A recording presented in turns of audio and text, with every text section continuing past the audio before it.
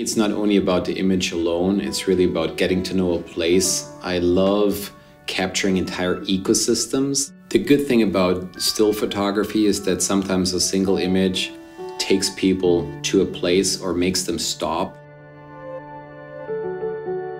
These are public lands that every American owns and every American has a say in, and it should not be squandered for momentary wealth. Braided River model gives the viewers a chance to be participants in the ongoing conservation of a place. There's no doubt in my mind that the beauty of the natural world is a universal language that transcends politics and differences and can bring even the most remote places to life. Our public lands are under threat from invasive development like never before.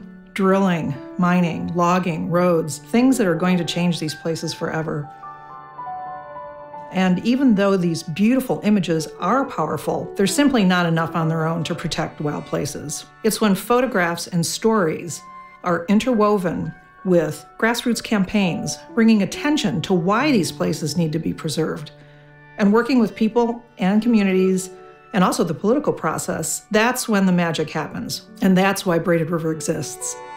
Through our partnerships with photographers and writers, conservation groups, philanthropists, First Nation groups, and with elected officials, we've worked together to protect millions of acres of public lands in Western North America. That's the power of the beauty of the natural world in action.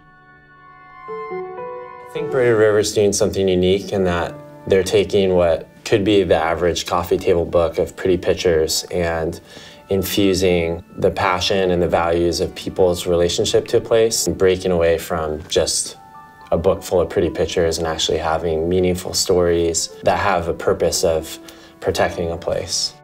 We had the funds in order to allow the photographers to go out and do multimedia events to audiences around the country, to do museum exhibits, to expand their work into film, to get out and support the grassroots efforts, but also be able to make a living doing it.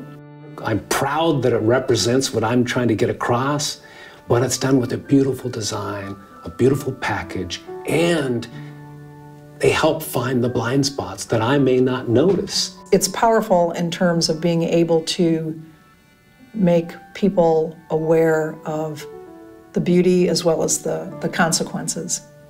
Every person's voice does make a difference.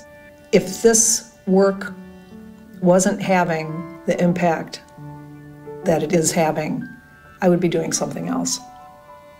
If this is such a wonderful idea, let it stand on its own merits. This area, as we can see, is a very pristine part of the United States. Why do you want to have drilling in a refuge?